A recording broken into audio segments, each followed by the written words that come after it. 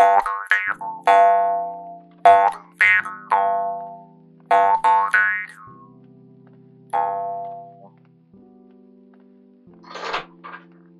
YouTuber has one of those. Before we get going, I just want to say this video is probably a little shorter than I personally would like. Off the Air has been a super influential show for me, and I wanted to do it justice. However, I'm learning that words might not be an effective way of doing that. Please, when you are done watching this video, go watch some episodes and let me know how you would describe or discuss them. Okay, time for the real intro. Hope you enjoy the video. Good afternoon and welcome to my little corner of the internet. If you ask me what I thought the most influential and important show on Adult Swim is to me, I don't think many would be surprised if I said Tim and Eric Awesome Show, Rick and Morty, or Eric Andre. I do think many would be taken aback if I said Off the Air.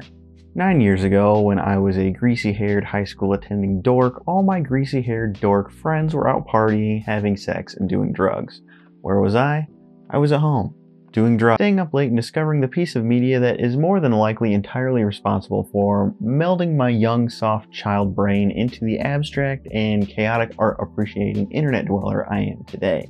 That show, of course, being Off the Air. It is another Adult Swim series we are going to cover, though this one thankfully has the ability to exist a little longer than Shop a Pop Opera ever could.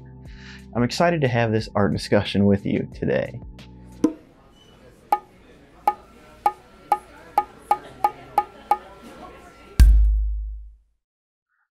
Off the Air is not a show with a progression we can walk through or one that I can spoil for you. It takes the form of an anthology, often also referred to as a video mixtape or just a bundle of curated content. It's essentially a bunch of clips that Dave and his team have aggregated and meshed together with artsy craft glue in a way that celebrates the forms of media, mostly internet media, that gets presented, as well as create something new from all of its pieces. Each episode begins with a quick clip that transitions to a title card that also serves as an introduction to the topic for the rest of the episode's runtime, which is usually left pretty open-ended and broad to allow as diverse a set of clips as possible. Here are a few examples. The title card will masterfully fade into the next clip, usually edited or set to music, and we are thrown into David Hughes' psyche, or internet browsing history.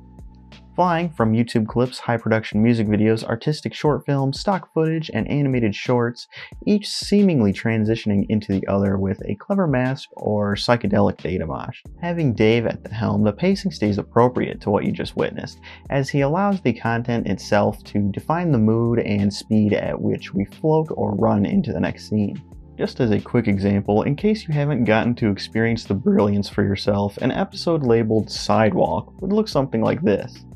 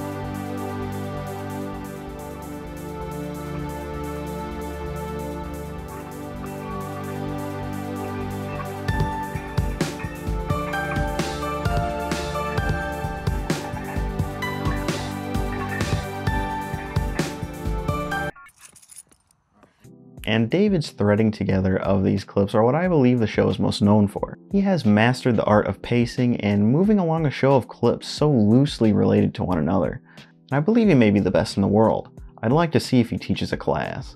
I have a personal love for the anthology format, movies like The ABCs of Death, skit-based shows like Odd Future Wolfgang Kill 'Em All and Whitest Kids You Know, or even iDubbbz's Don't Watch This series. They appeal to my Ritalin-riddled ADHD brain, Off the Air being a bit more standout because its creator Dave Hughes will scour the internet for interesting and related clips while tying them together with Dave's personal talent, tactful, artistically pleasing transitions. Now that I am viewing these clips retrospectively, trying to analyze them and see maybe why Dave chose each one and how they all fit together, it is a little heartwarming just to see how undiscriminatory he is. There is such a wide selection of genres and varying degrees of quality. He's aggregated a lot of content that is funny, entertaining, and that can be understood, I feel, outside of much cultural context. Dave has said in a few interviews that his main goal is to use the money he gets allocated for the show to go and either commission or get permission to use art from independent artists that wouldn't otherwise get the opportunity, as opposed to pay licenses for art that is more commercially accessible. You might have a few questions about the legality or the morality of having a TV show based on clips from YouTube or stock footage. Dave and his team do get the rights from every clip they use. From what I can tell, each artist gets compensated for each role. The show has spawned a very small genre of people trying to recreate the magic with off-the-air fan-mades. However, I would like to deter people from doing this, as creative and fun as it is to thread these clips like the all-powerful Dave. Understand those clips were made by somebody. If your episode takes off and gets popular, you have likely put an already underappreciated artist in a position of defense, and they now have to choose whether or not to remove or copyright your video, or just let you profit off their work. If you appreciate the show enough to imitate it, please understand the reason the show exists: to celebrate little unknown artists. Create something worth being featured in an off-the-air episode instead. With that being said, I think it's important to talk about the show's creator, David Hughes. Mr. Hughes fell in love with video at a very early age, and although not focusing on it for his entire childhood, the skills he acquired as a hobbyist got his foot in the door at a still relevant and in its prime MTV. For a little-known hidden gem show, Beavis and Butthead. Don't worry, not many people have heard of it either. During this time, however, as a fan of Adult Swim and its programming, he began to see the network scooting closer and closer to a more nominal, and in his words, less experimental direction. But eventually, MTV waned from relevance and thus cut their animation department, leaving David to find work at Nicktoons, which he made traditional pieces of commercials for the network and, you know, all this other stuff, and he ended up. You can find all this information in a really good interview by Austin McCannis with Juxtapose, link in the description. Finally, he winds up at Adult Swim, working on Space Ghost with Matt Harrington, where he ultimately pitched Off the Air. I was going to do a bit of a description of how Adult Swim was the best home for Off the Air, and with any other network, the type of viewer that stumbled across the videos probably wouldn't have enjoyed them quite as much as the Adult Swim audience. However, Emperor Lemon recently did a video about Rick and Morty and put the point into much better words, and he gave me permission to use the bit, so I'll just let him explain it. Adult Swim had always existed as a playground of artistic expression and creative experimentation. It's a channel within a channel, allowing it to operate without the financial responsibilities of a major media network. In the early days, Adult Swim mainly subsisted by syndicating canceled shows from the Fox network. They had a small but loyal viewer base who were instrumental in convincing network executives to give shows like Futurama a second chance. However, the most intriguing parts of Adult Swim can be found in their original programming. For the longest time, Adult Swim originals were characterized by extremely crude, low-budget animation and avant-garde humor. Part of the charm of shows like Aqua Teen Hunger Force is that something so strange could exist on television at all. This type of show earned Adult Swim the unofficial label of the Stoner's Paradise, but I don't think it's fair to define the network along this narrow premise. Adult Swim boldly greenlit shows that couldn't exist on any other network. The Boondocks was a beautifully animated, brilliantly written show that offered cogent commentary on social issues, but due to its narrow appeal, no other network wanted it. Adult Swim was the lone network who didn't care about marketability. They handed artists the reins to present their vision, unfiltered and unneutered by a rigid obligation to appeasing corporate overlords.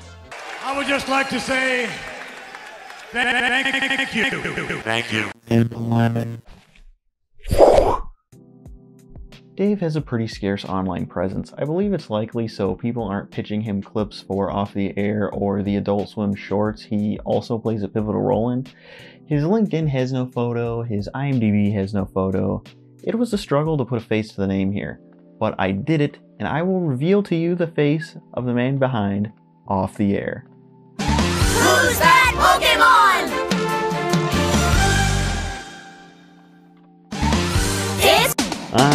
It's... Just kidding. That would be an asshole thing to do. Mr. Hughes, as it appears anyhow, has taken a lot of steps to keep his identity as private as possible, so I won't dox him. However, he has appeared in some obscure programming, and I can't stop you from finding it. This is your hint, by the way. When reading interviews or watching Dave's few video appearances, it's interesting to witness his demeanor and contrast it with his end product. His animations and transitions are so loud and in some cases awe-inspiring. On video, the guy seems incredibly reserved and quiet. Oftentimes, it's pointed out how he's known for not leaving the office. While him answering interview questions, he seems genuine, excited to interact and give answers to anyone interested in what he is up to. To me, he has just come across as a quiet guy who loves his craft with a passion that I am extremely envious of. If you decide to binge Off the Air, you will eventually run into timeless clips, really wild clips, some you may even recognize from Facebook back when we used that, and even YouTube classics. In the episode Falling, Gavin Free makes an appearance with his big balloon slow-mo video. You'll always come across some recognizable Adult Swim faces, and even one or two Jack Stauber shorts. Off the Air is a diamond in the rough. From a network that is trying to keep experimental television alive, this particular program was born from the fear of them steering away from those roots. The show is one of a kind, and the person guiding the ship has a well-trained eye on content he knows will captivate his cult audience. And Dave, if you are watching, because we all know you like to peruse lesser-known videos, I wish you the best. And please, for the love of all that is good in modern broadcast, do not stop what you are doing under any circumstances. You're doing God's work. And on that note, it's time to segue over to our preferred method of celebrating internet creators, YouTube Corner.